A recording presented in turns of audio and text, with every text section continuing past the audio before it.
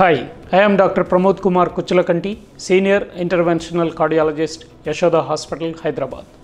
Today I will be talking about coronary artery disease, the symptoms and signs, and then the causes or the risk factors for causation of it, and lastly the treatment options that are available for the coronary artery disease.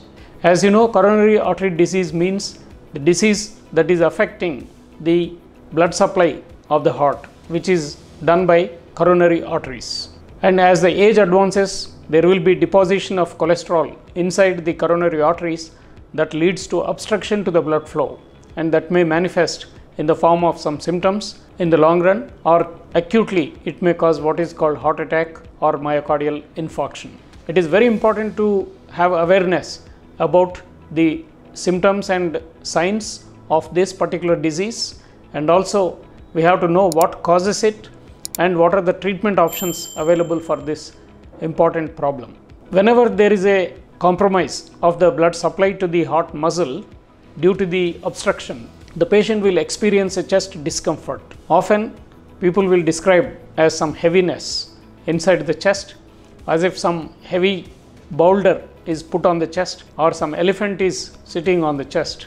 It is not described usually as a pain. It is described as some kind of discomfort or uneasiness or heaviness. These are the terms people will describe, and it will not be confined to a particular place. It will be usually under the sternum and radiates to the left hand or sometimes to the right hand, to the jaws or to the back or to the abdomen. This radiation is very important because people will mistake it to a different problem.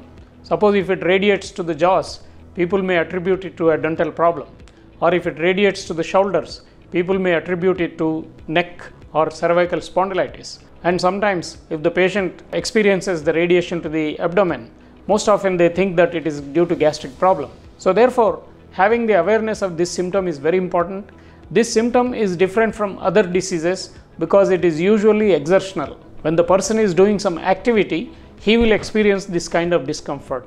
And as he stops doing that activity, there will be a relief of the symptom, and it may be associated with other symptoms like profuse sweating, shortness of breath, giddiness, or sometimes a feeling of passing out or syncope. So these are the main symptoms, and usually it lasts about 5 to 10 minutes and then gradually it will subside. So this is the very fundamental attribute of a cardiovascular or the coronary disease symptom. And the causes, as I mentioned, are because of deposition of cholesterol inside the blood vessel of the heart, and that leads to obstruction. It is brought about by long-standing risk factors like diabetes, hypertension, or high cholesterol, or some habits like smoking, alcohol, or sometimes there may be a disposition for this kind of problem genetically, or people who are sedentary, who don't do exercise and who suddenly start doing some abnormal physical activity. Those people will experience these things. So identifying these causes is very important,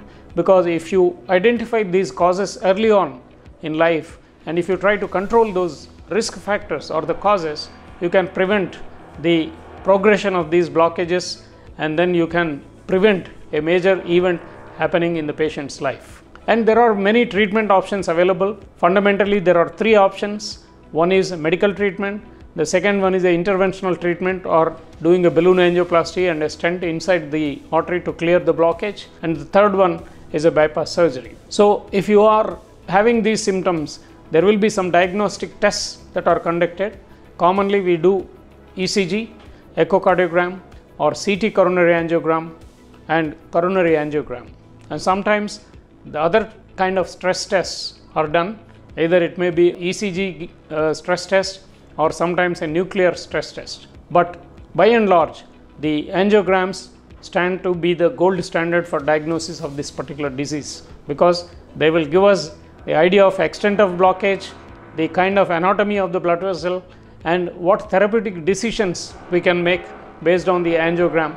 It's very important. And coming back to the treatment options, the patients usually are given antithrombotics or the antiplatelet drugs to prevent the blood clot. Aspirin, clopidogrel, or other drugs like a ticagrelor are given to these patients. And secondly, to reduce the cholesterol accumulation, we have to give them what are called statins. And nowadays there are some new injectable drugs are also available which can be given 2 times in a month, or there is another injection that can be given 2 times per year. These are very effective new molecules, though they are expensive currently, but I think in course of time these injectables price will become less and it will be available for many people.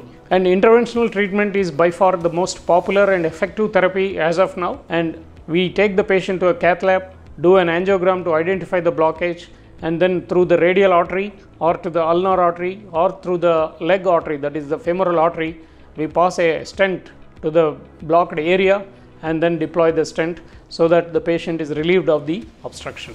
This is by far the best modality of treatment available, which does not involve any surgery. It is a simple procedure and the patient can be in hospital for 2 days. Subsequently, he can go home, take rest for 1 week or so, and then resume all his normal activities after this. And when the stenting is not possible, if there is a multiple blocks, etc., there bypass surgery is one option for those patients. But currently, more and more patients are benefited with the stents all over the world. So these 3 treatment options are effective, and they are also known to give good quality of life to the patients, and in some cases they are also known to prolong the life of the patient. So identify the disease and then get a proper treatment with the supervision of expert cardiologists always is beneficial to these patients. Thank you very much. Like, comment and subscribe for more health updates.